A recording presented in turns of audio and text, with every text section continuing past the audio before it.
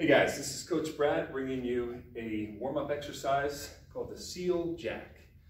Most of you have done jumping jacks before, but sometimes we get into a point where something's bothering us in our shoulder and we can't lift our arm comfortably because there's like a pinching sensation.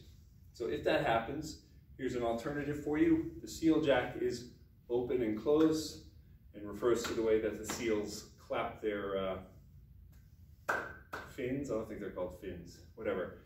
Clap their things together. So we're gonna go out and out, in and in, and we're just gonna go at shoulder height, and that's a Seal Jack. That should get your heart rate up, makes a great warm-up exercise. Have fun with your Seal Jacks.